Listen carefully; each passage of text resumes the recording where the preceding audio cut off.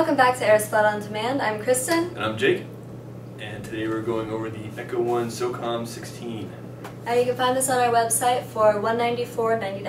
Yes. So just to give you a brief rundown on the Socom 16, it is actually a really good replica of Springfield's M1A Socom.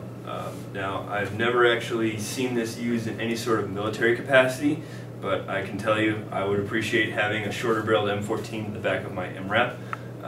Just because full length M14s, just that few inches seems to make all the difference, especially when you're mounting and dismounting constantly.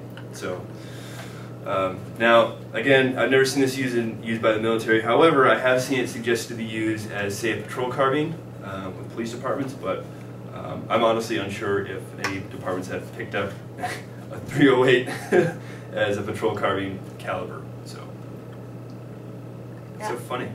I definitely agree with Jake. A couple inches during the mount and dismount can really make a difference.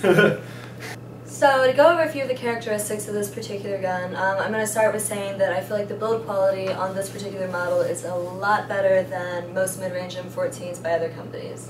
Yeah, Echo 1 does a really good job as far as their quality control as what they release. So you're pretty much, Echo 1, I would trust them. I would definitely trust their brand. So another thing I really like is that the scope rail here allows you to add a reflex or low mag scope easily. Just make sure it has good eye relief and a little space. Yeah, if it were me, I'd just run strictly reflex sight only.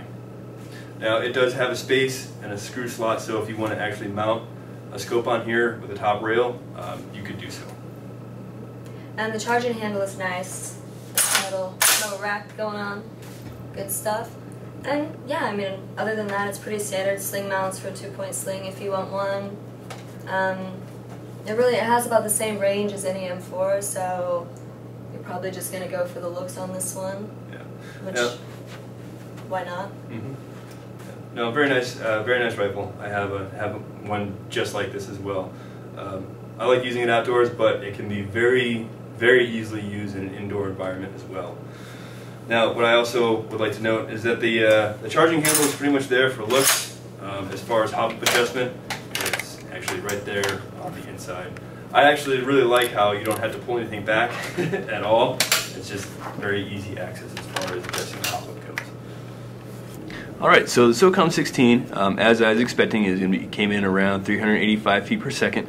Now, this didn't surprise me. I figured because it's an M14, it's probably going to be meant for an outdoor environment.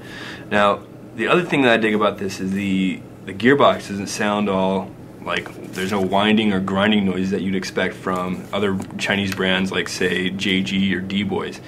It's very clean, very snappy, and it's actually incredibly quiet, so it's not going to be giving away your position if you're held off by, say, 100 feet or so.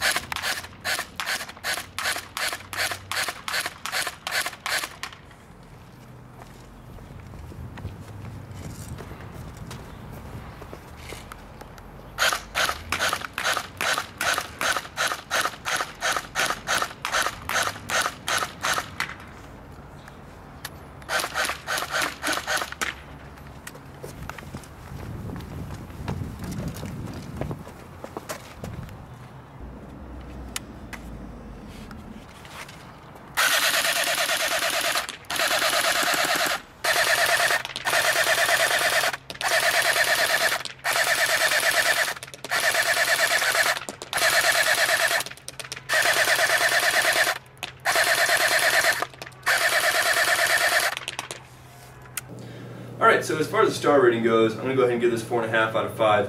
What I really like is the fact that the Socom 16s are really compact, and the fact that it's not an EBR, and I really don't need that much rail space.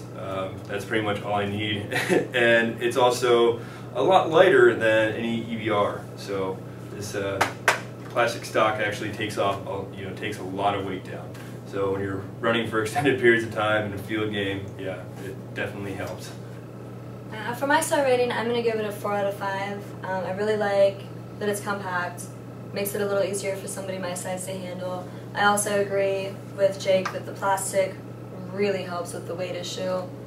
I'm not giving it a 5 because there's just not a certain like glitter to it or something. I don't know, like the certain, you know, there's always something that makes you kind of really love or not love.